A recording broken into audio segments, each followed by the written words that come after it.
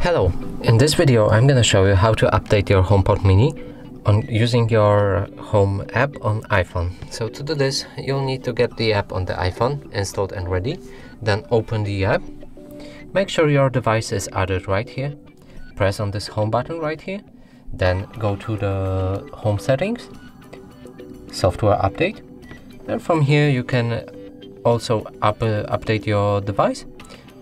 And along with that you can enable or disable the automatic updates.